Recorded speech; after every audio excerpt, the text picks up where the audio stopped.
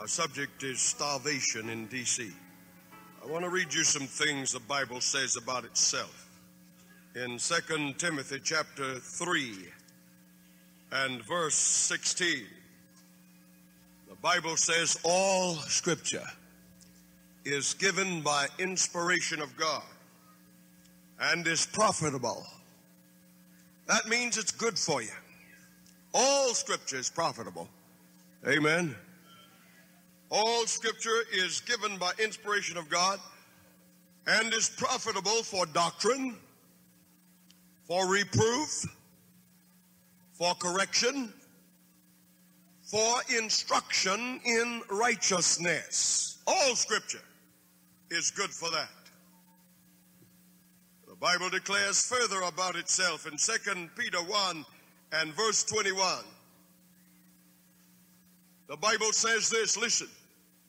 For the prophecy came not in old time by the will of man, but holy men of God spake as they were moved by the Holy Ghost. We ought to be careful how we read the Bible and how we regard it and how we seek to bend it and twist it to support our pre-opinionated ideas. It's all God's Word. Under the direction of the Holy Ghost it was given. In John chapter 17, our Lord was praying what we really call the Lord's Prayer. And in verse 17 he said, sanctify them through thy truth. Thy word is truth. Would you say amen, beloved? Now, in spite of these texts and others like them, there is an incessant attack on the Word of God. People don't like God's Word. Now, in the first place, they don't read it. The Bible has not failed them. They have not studied it. They attack it, they condemn it because it condemns them. It condemns the lives they live and the things they want to do. But I've told you before out here, what Daniel said in Psalms 119 and verse 89, he says, forever, O Lord, thy word is settled in heaven. The word of God is settled in heaven. It cannot be altered. It cannot be obliterated. It cannot be disallowed. It cannot be thrown aside. It cannot be expunged from the universe. God's word is settled in heaven. And it is the will of God that his word should stand forever. Matthew 24 and verse 35, the Bible says, heaven and earth shall pass away, but my word shall not pass away. I told you one night about the trip we had to the caves at Qumran, that place where the Dead Sea Scrolls were found. And I tell you, it's an interesting thing to realize that these scrolls in those old clay jars had resided in those dark and sealed caves for hundreds and hundreds and hundreds of years. And when men found them, because they were old, they got very excited about it. But it's the same word we've had in our homes and in our hands all the time. They got all excited about that. People will travel for hundreds of thousands of miles just to get a glimpse of the scrolls from the Dead Sea caves. But ladies and gentlemen, those scrolls don't tell you anything that you don't have in that Bible that's in your home. People just don't really love the word of the Lord. I heard a story once of a little girl who was helping her mother dust. She picked up her Bible and it was covered and caked and she was wiping it off. And she said, Mother, whose book is this? And the mother, in a moment of nobility, said, Daughter, that's God's book. She said, then why don't we give it back to him? Nobody here reads it. And it's about like that. There are people who keep Bibles just because they want something lying on the coffee table. There are folks who keep Bibles because they went out and bought an expensive one and they want other folks to see it. There are folk who keep Bibles because they got the family record written in there somewhere.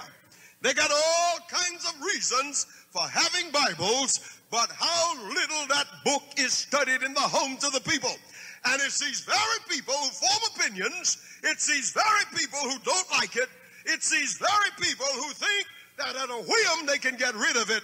But Jesus has said to them and to us, heaven and earth shall pass away, but my word shall not pass away.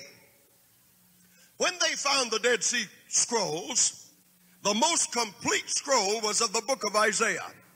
It's on a leather strip 40 feet long and 11 inches high. And I read how painstakingly they unfolded that leather. They were spraying it and they were soaking it and they had it in a room full of humidity so that it wouldn't crack and break up, and they were rolling it out. And when they finally got it all rolled out, the thing that was interesting to me is this, that right smack dab in the middle of that 40-foot long scroll were these words from Isaiah chapter 40 and verse 8, the grass withereth and the flower fadeth, but the word of our God shall stand forever. Ladies and gentlemen, I believe what the Bible says, don't you? The word of God tonight stands. There are people who sat through these meetings and they enjoyed hearing me. They enjoyed hearing Walter.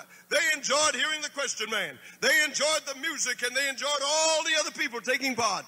But they would not do God's will. Well, I want you to know that if you ever make up your mind to obey God, you're going to run into the same truth you heard before. It's not going to change. There are not going to be any adjustments. God's not going to compromise. He's not going to do something to make you comfortable with the word. When you make up your mind you want to go to heaven, you got to meet that same truth you've been hearing out here for 4 weeks. Would you say amen out here? For the grass withereth and the flower fadeth, but the word of our God shall stand forever. It's not subject to a human vote. It's not subject to popular opinion. Intolerance built the fire and tried to burn up the word of God. Tradition dug a grave and tried to bury the word of God. Infidels made light of it and tried to humiliate the word of God. But today, the Bible is the world's bestseller. And tonight, it's the only guide that can take man off this miserable planet into the heaven of heavens. Would you say amen out there? Forever, O Lord, thy word is settled in heaven. Now, God challenges all the smart alecks and all the people who would tamper with his word. God says in Isaiah 44 and verse 7, produce your cause, saith the Lord. Come up with something. If you can explain the future, let's hear you do it. God said, I've put my name on the line. I've put my reputation on the line. I have told you what will come to pass hundreds, yea, even thousands of years before it ever happens. And when God speaks, it takes place mathematically correct. God says, now if you can do that, come on, produce your cause. Let us see what you can do. But people don't want to do God's will, and yet they can't do anything about it. They can't change it. This word that people make fun of has transformed men. This word that people make fun of has turned cannibals into Sabbath school teachers. This word that men make fun of has turned profligates and whoremongers into gospel preachers. This word that men make fun of has transformed the world. I want to tell you something. If suddenly you could withdraw the word of God and the knowledge of it from the earth, this whole world would turn into a jungle just like that. In fact, it's turned into a jungle awfully fast because men will not listen to the word of God. You see, crooked folk don't like the word because it's straight. Liars don't like the word because it's the truth. Adulterers don't like the word because it is clean. The theater crowd don't like the word because it is pure. And sinners don't like the word because it is holy. Would you say amen out there? There's no problem with the word. It's with us. And yet the Bible says that mercy and truth emanates from God. I read to you out here one night, all God's commandments are called truth. And along with truth comes mercy. There are people who want to fight, you know. They want to make the Old Testament fight the New, as I told you this morning. They want to make Jesus fight God the Father, as I told you this morning. But ladies and gentlemen, there's no such issue between God and those things which belong to him. The Bible says in John 1:17, grace and truth came by Jesus Christ. Would you say amen out there? Jesus not only brought grace, but as someone prayed tonight, he is the truth, and all his commandments are truth. He said, don't you think that I've come to destroy the law of the prophets? I came not to destroy, but to fulfill. Why, if I did away with my commandments, I would be doing away with myself, because all my commandments are truth, and I am the way, the truth, and the light. How can I go against myself? It was Christ who said, a house divided against itself cannot stand. What do you think Christ is? And what are we accusing him of? Grace and truth. Mercy and truth. law and works came by the Lord Jesus Christ. Psalms 25 and verse 10, David says, all the paths of the Lord are mercy and truth. Some people only want mercy. They don't want the truth. But you got to have the truth in order to have mercy. Frank Sinatra used to sing a song, you can't have one without the other. You can't have grace until you're willing to do God's will.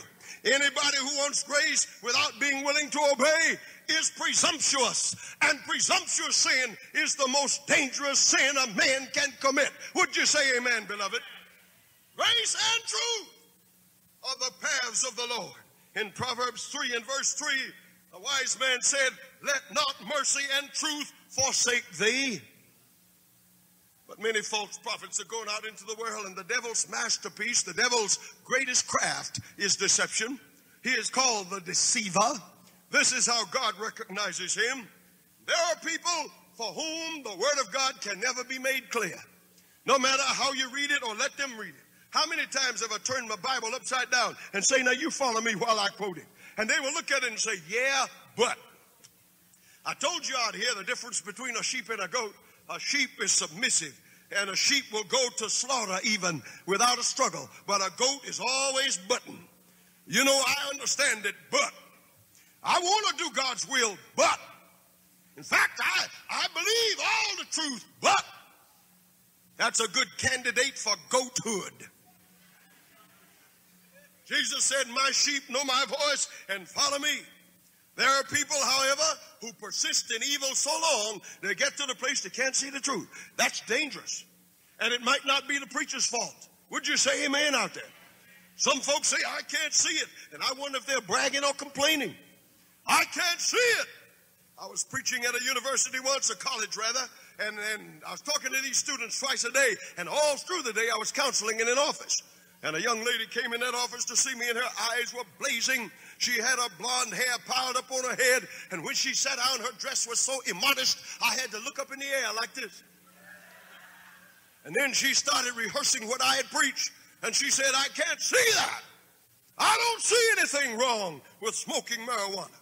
I don't see anything wrong with taking a social drink as long as you don't get drunk. I don't see anything wrong with rock and roll. While she was saying what she didn't see, I turned into my Bible to 2 Corinthians 4, verses 3 and 4.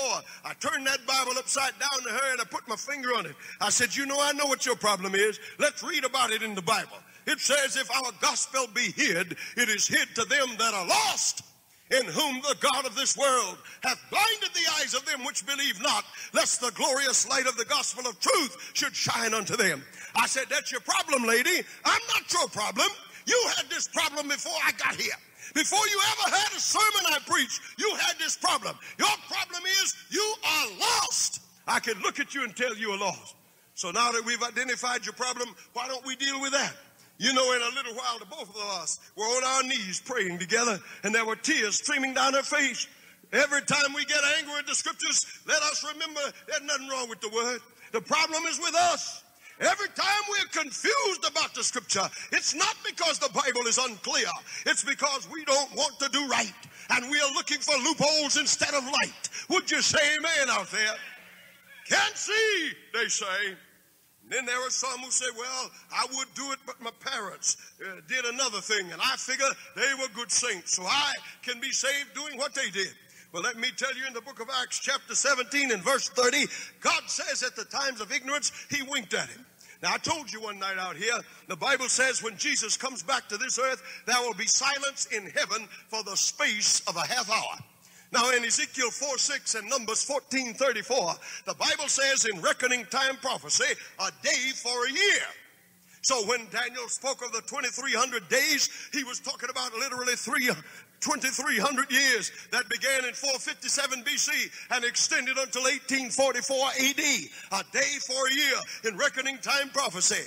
Now, if the Lord Jesus is going to leave heaven, and he said he's going to bring all the angels with him, and he's coming in the glory of the Father, there's not going to be anybody up there. And so there will be silence in heaven for a half hour. Well, if a day is a year, how much is a half hour? If you get your mind to computing, you'll discover that a half hour on that basis is about 7 days. or one full week. Now, when we consider that Christ is coming to this earth and the round trip will take at least a week, a glorious truth begins to break on our minds. I got a granddaddy who never heard about God's Sabbath. I've got a granddaddy I never laid eyes on. His name was Reverend George Reeves. But from all I've ever heard, he was a saint of God. And if he was the daddy of my mother, he must have been something. George Reeves was a good man. He was a charitable man. He was a clean man. But he never heard of the Sabbath, and he died without hearing it. Many people who did the best they could died without hearing it, and they're going to be in the kingdom of God. But the Bible says, blessed are they that do his commandments, that they may have a right to the tree of life and may enter in through the gates into the city. The Bible lays out as a specification, indeed as a requisite for going into the city of God, that you got to keep the commandments. Now, my granddaddy kept 9. He didn't know about the other one. There are many saints that kept 9. They didn't know about the other one. So somehow in his wisdom and providence, God could come down here and go back in an instant. But instead, he's going to take a week. And when he comes down here, the trumpet is going to sound. And with all the saints living and dead, old Reverend George Reeves is going to be caught up in the air. And he's going to be so glad to see Jesus. This is my judgment, you see. He's going to be so glad to see Jesus, but because he lived up to all the light that he had. But when he gets up there, Jesus is going to say, George, you were a good man. You did the best you could. But you know, I'm saving you by grace. You don't really deserve to be saved, George. I'm saving you because when men don't know, I wink at it. But George, there was one of my commandments that you broke every week. And because he had a heart of gold, I can imagine him falling down and saying, Lord, I didn't know I did that. I know you didn't know. For if you had known, you wouldn't be here. You're here because you didn't know, and I winked at your ignorance. But George, a man has no right to enter in through the gates into the city unless he keeps all the commandments of God. So rather than rushing on back to glory, we're going to take a leisurely trip by Mars and through Orion. We're going to look at a part of this great universe that I have created. And somewhere out in space, we're going to keep the Sabbath holy.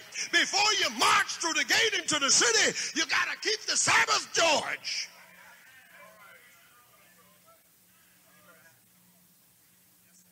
Yet George's children and George's grandchildren, to whom the light has come, will be lost as verily as a drunkard and a liar if they try to do what he did. He didn't know any better, but the truth has come to us. Would you say amen out there? Then you got some who say, I believe a man can be saved by his own belief. In 2 Thessalonians 2 and verse 13, God makes it clear that a man can't be saved by his own belief. I'm going to turn over there and read that in your hearing. 2 Thessalonians 2:13. But we are bound to give thanks always to God for you, brethren, beloved of the Lord, because God hath from the beginning chosen you to salvation through sanctification of the Spirit and belief of the truth. Would you say amen out there? You got to believe the right thing. They tell me when a man is drowning, he'll grab anything. They tell me he'll grab a brick if you throw it to him, and he'll cling to that brick. Now, he might be ever so sincere in his grasp, but if he's only got a brick, he's going to die. Would you say amen out there? Not enough to be sincere. You got to be sincere about the right thing.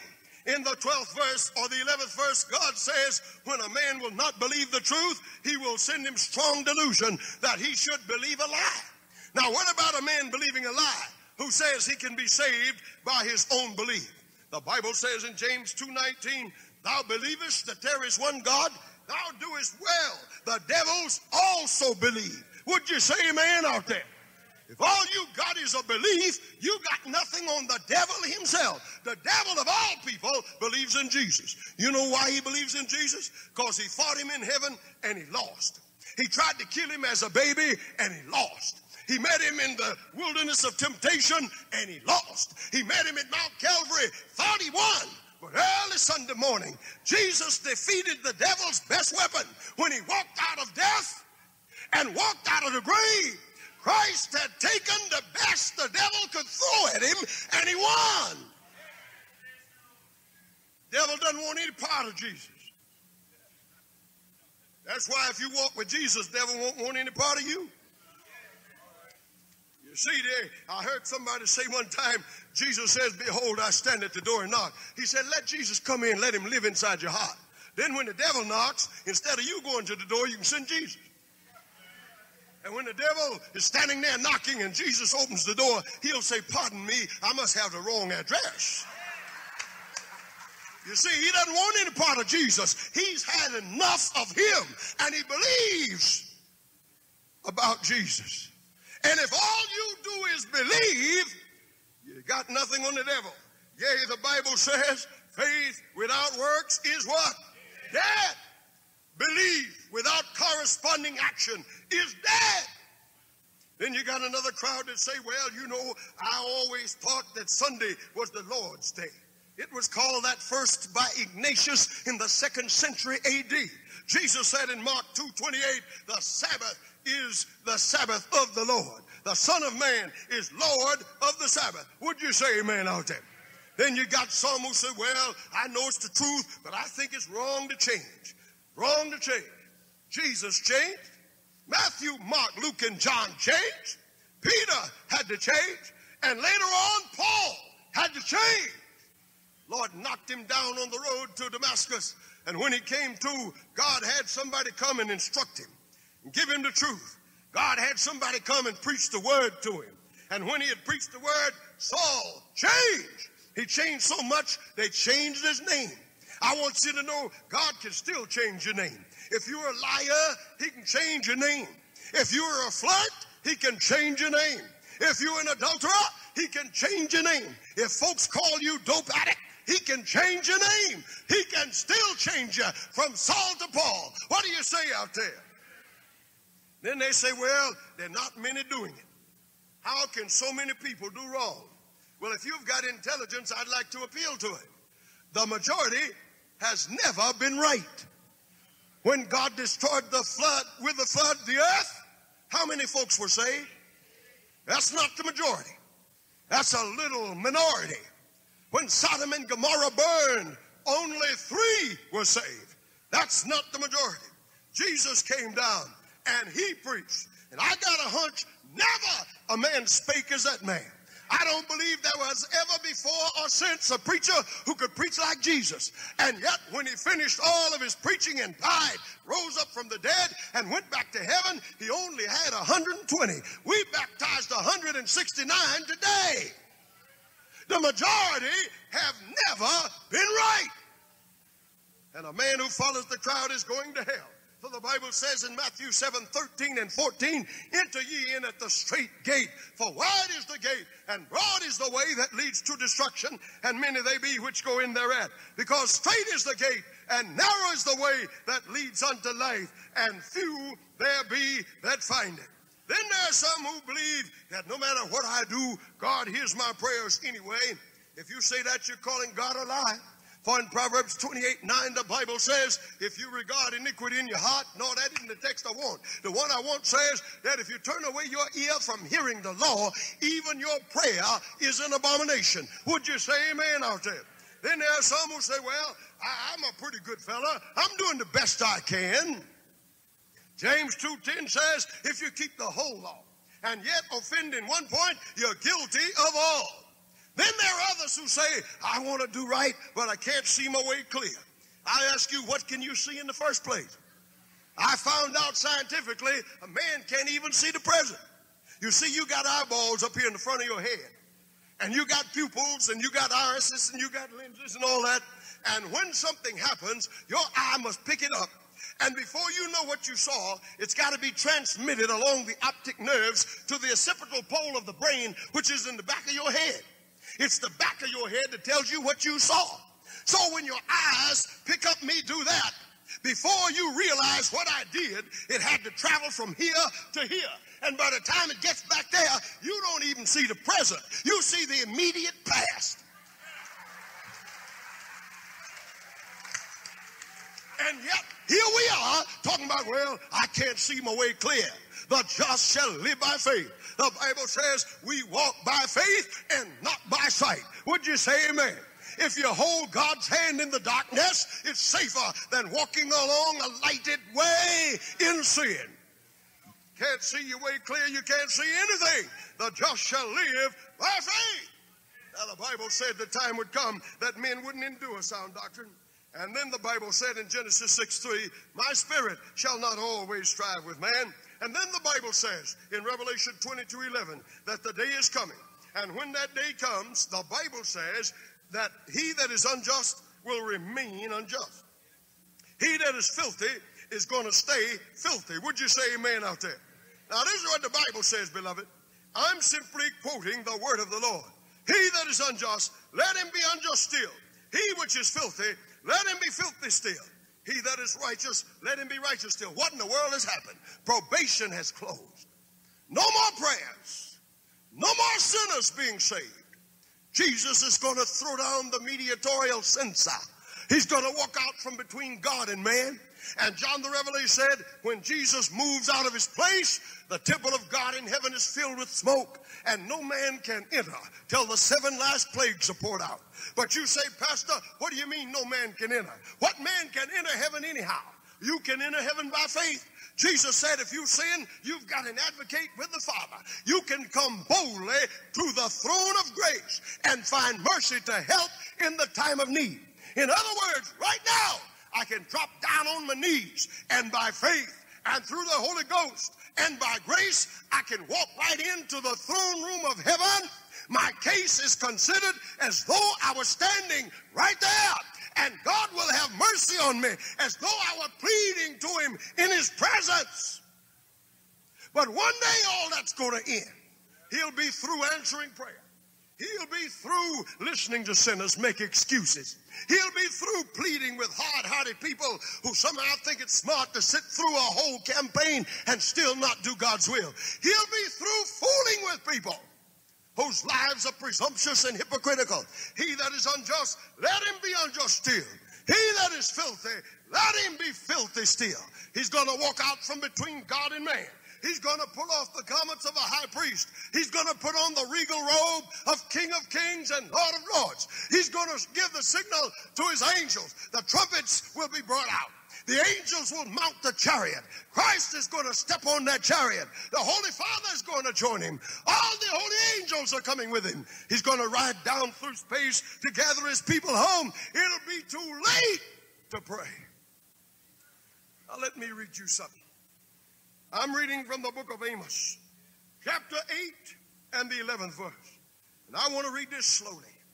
Behold, the days come, saith the Lord God, that I will send a famine in the land. Are you listening to me? Amos 8:11. And it says, the Lord God said this. Behold, the days come, that I will send a famine in the land. Not a famine of bread, nor a thirst for water, but of hearing the words of the Lord. Would you say amen? They shall wander from sea to sea, and from the north even to the east. They shall run to and fro to seek the word of the Lord, and shall not find it. People are going to get hungry. A famine means starvation. One day, when the signal is given in heaven, God's going to reveal to his servants down here, don't bother wasting your money on the Warner Theater any longer. Don't go renting any halls. Preacher, you can shut up your Bible. No need to preach and plead with these hard-hearted folks any longer. It's too late. I'm out of the business of saving souls. They have tried my patience. They have gone too far. The doors of mercy have swung shut on the hinges of grace. He that is unjust, let him be unjust still. Preacher, don't stand up there wearing yourself out. Forget it. Go on out in the country somewhere with your family and sit down and meditate on the word. For behold, I come quickly, and my reward is with me to give every man according as his works have been. And when that decree goes forth, God says a famine is going to strike the land. That famine is going to hit Washington, D.C. There's going to be starvation in the streets of our city. Not a starvation for bread, not thirsting for water, but a starvation for hearing the word of the Lord. And the Bible says they're going to travel from sea to sea and from north to south, seeking the word of the Lord, but shall find none. Somebody who sits through these meetings 2 years in a row is going to be wondering, where is Pastor Brooks? Where can I find Elder Willis? You know, Lord, I held out on you, but now that I see these things happening, I'm so scared. I'm ready to listen. Where can I find Pastor Richardson? Where will I find Chuck Sandifer? Lord, tell me, I'm ready now, but probation is closed. They're going to start driving around. Have you seen Brooks? They're going to drive over into Maryland. They tell me he used to live over here.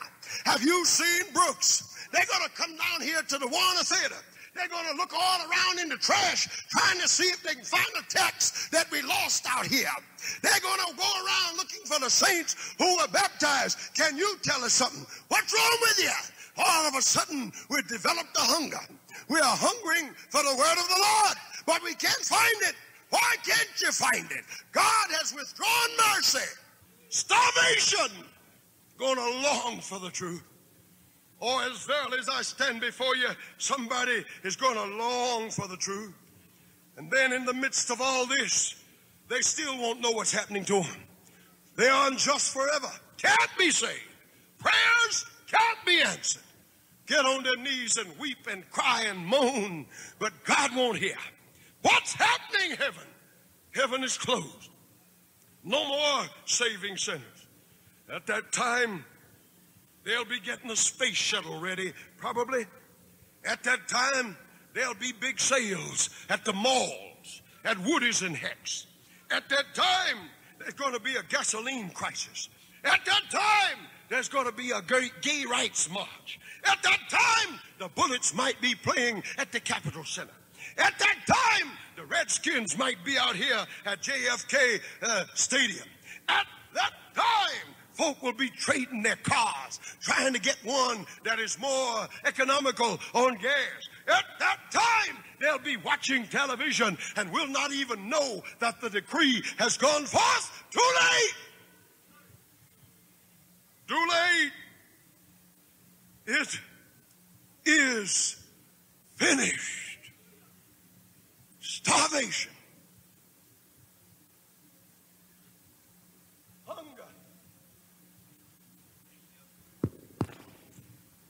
At that time. Longing, but too late. Bring the screen down.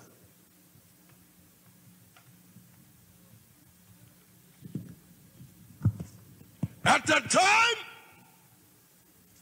probation is closed. At that time, you've sat your last time through God's appeal. You've had your last evangelistic campaign. At that time, when the yearning of the heart is felt, when the obsession is to hear God's voice, nothing, the heavens turn to brass. God locks up the doors of grace. Too late. Too late. Too late. Too late. Too late. He that is unjust, let him be unjust still. Too late. Sit through these meetings as though you're doing me a favor. Too late. Listen to God's truth and act like you're doing something for somebody else. Just being nice to come. Too late. Told you you didn't decide to come out here. You were brought by God so that he could warn you. And for some, it's the last warning. Too late. He that is filthy, let him stay filthy. You loved your X-rated movies and your magazines. You loved your disco and your rock and roll parties. Filthy. Stay that way. Want to go to hell? Help yourself. Too late. Too late. And then the Bible says the plagues begin to fall. That first angel pours out his plague, and men are affected with a noisome and grievous sore. And on the heels of that, well, let me go through this since I got it up here. This shall be the plague wherewith the Lord shall smite all the people that have fought against Jerusalem. Their flesh shall consume away while they stand upon their feet, and their eyes shall consume away in their holes, and their tongue shall consume away in their mouth. Flesh rotting on the bone, a noisome and grievous sore. The commentaries say that word grievous means it's not only painful and feverish, but it stinks and it runs and it's sticky. And in the midst of that, the second angel poured out his vial upon the seas, and they become blood. And all the streams become blood, the third angel. Fourth angel poured out his vial upon the sun, and it scorches men with fire. Not only the sores, but in their fevered condition, they open up the faucet for a glass of water, and blood pours out. Oh, you say, Pastor, that's incredible. Is it? What happened in Egypt land when the plagues fell upon the Egyptians? Didn't the Nile River turn to blood? Weren't they broken out with blains, both man and beast? And then that angel pours out his vial on the sun, and mixed with the sores of blisters. For the Bible says it'll scorch men with fire, and they will begin to cry and to moan and to curse God and to blaspheme his name because of the terribleness of the plagues. Fire burning men, scorching men with atomic heat. And then that next angel poured out his vial on the seat of the beast, on that very area where lies emanated to pervert the whole Christian world. And after that, we come to the sixth plague, the war of Armageddon. Too late. Too late. Nation against nation, driven mad by the plagues, no control over themselves, don't make sense, irrational, illogical, insane. They drag out their weapons to fight. And in their anger, they turn against God's people. Because my Bible says in Psalms 91 that if I'm faithful, no evil shall befall me, neither shall any plague come nigh my dwelling. Would you say amen? And when they realize they're suffering and God's commandment-keeping people are not, they're going to turn against them with all of their weapons. Going to turn against them to annihilate them from the face of the earth. This is Armageddon. This is the world's last war. And God's people don't know how to fight wars. So the Lord says, I'm going to come, and I'm going to fight that war for you. I'm going to roar from on high. I'm going to rise to shake terribly the earth. And in that last war, figuratively, the prophet says, blood shall flow up to the horses' bridles. I don't conceive of a river of blood that deep. What I do conceive of is people being destroyed in numbers such as never before in the history of the world. 75,000 died in Hiroshima at the close of World War II. In less than a minute, 75,000 men, women, and children were turned to toss. That is nothing to be compared to what's going to happen in the world's last war when the Lord rises to shake terribly the earth. Is he going to use an atomic bomb? The Bible says, there fell upon men a great hail out of heaven. Every stone, the weight of a talent. That's about 57 pounds. You're looking at a 50-pound block of ice. If you add 7 pounds, that's about the weight of each of those hailstones, and it's going to come driving all the way from heaven. For the Bible says in Job 38, God has the hail already stored up in his armory. Would you say amen out there? And when those hailstones come thundering down, nothing will be able to stand except those who've made a covenant with the Lord by sacrifice. Those stones will hit the buildings that we have built and drive straight through them all the way to the basement. God's going to throw down the kingdoms of this world. And the Bible says it will be as if a man fled from a lion and a bear met him. or he went into the house and leaned on the wall and a serpent bit him. That day of the Lord will be darkness and not light, even very dark and no brightness in it. And there'll be nowhere to hide. Like you're running from a bear, you run into a place thinking you're hiding, and there's a lion in there. You run out of there into your own house, lean up against the wall to catch your breath, and a poisonous snake bites you. Nowhere! Too late! Too late! But the end is not yet. Let me leave that and appeal to you again.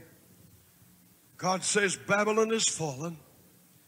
What do you love so much about a fallen religion? Once you know it's contrary to the will of God, why is it so precious to you? What kind of hold does it have on you? Babylon is fallen. And then God says, come out of her, my people, that you receive not of her plagues. Beloved, I don't want these plagues, do you? Come out, and you won't get them. Join yourself to God's people. If you do that, 1,000 shall fall at thy side, and 10,000 at thy right hand, but it shall not come nigh thee. Only with thine eyes shalt thou behold and see the reward of the wicked. Oh, beloved, it's coming. Prophecy has always come true, and the last 5 or 6% will come to pass. You don't have to worry about it. It's coming. It's coming. Starvation for the truth is going to hit the street where you live. It's going to hit the house where you live. It's going to come into your very heart if you have not embraced God's truth already. It's not Brooks who says, I stand at the door and knock. It's Jesus.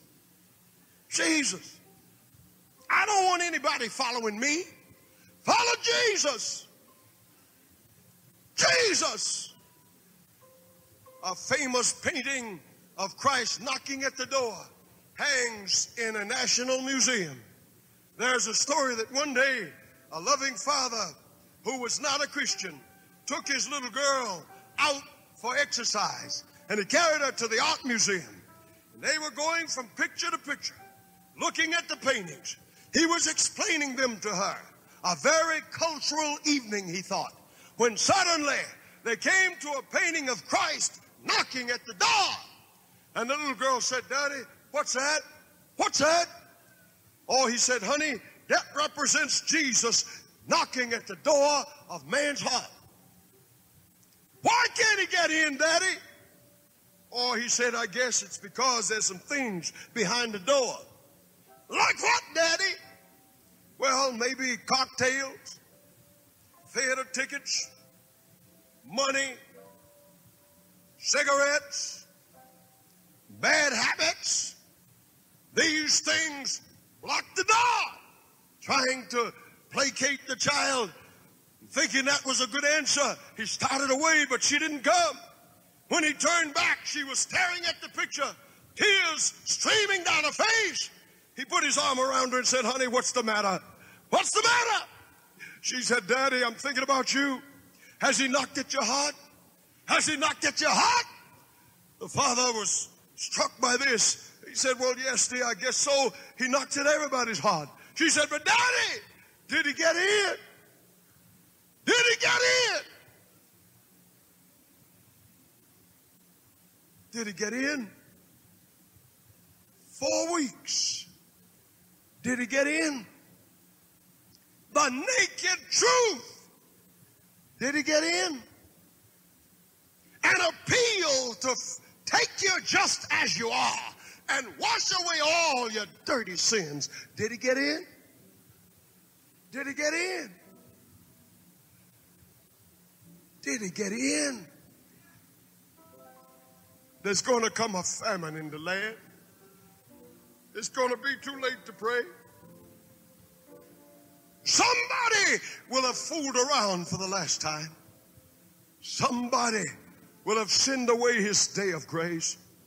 Somebody is going too far. Tonight, will you let him in? I wonder if God has spoken to you tonight. Christ told me to ask you one more time. Plead with him, Charles, because somebody here is not going to have this opportunity again. This could be the last time for somebody. What else can I say? I feel before God I've delivered my soul, but that is not enough. If I walk out of this theater tonight, I will be thinking about those who sat in those seats and would not do right. I'll go to bed at night with you on my mind. I'll wake up in the night thinking about you. Why not now? Why not now? Why not come to Jesus now? The word's not going to change. It's never going to be easier than it is tonight. Why don't you stand and say, Lord, take me. I'm no good, but take me. I've been rebellious, Lord, but take me. I'm rotten to the core, Lord, but take me. For I take thee. I take thee. Why don't you give Jesus your heart tonight? Don't worry about the law and the Sabbath. Just make a surrender to Christ. And if you can do that sincerely, then you'll discover how easy his yoke is. And his burden is light. You see, it's a decision. It's not an emotional explosion. It's not losing control of your senses. It's not electricity running up and down your back. It's an intelligent decision. I'm so glad for Jesus tonight and what he's done, aren't you? If you're like me, you want a final blessing from this place, pronounced over this desk, honored by a merciful and loving God. If that's you, would you stand? You feel a need of mercy? Then stand. Feel a need of grace? Anybody here who didn't stand but you want prayer? You felt you should and you want prayer and courage to do God's will. If you are, say amen. And now we say, the Lord bless thee and keep thee. The Lord cause his face to shine upon thee. The Lord watch between me and thee, between my house and thy house forever. In Jesus' holy name. May God bless you and go home with you is our prayer. God bless you, everyone.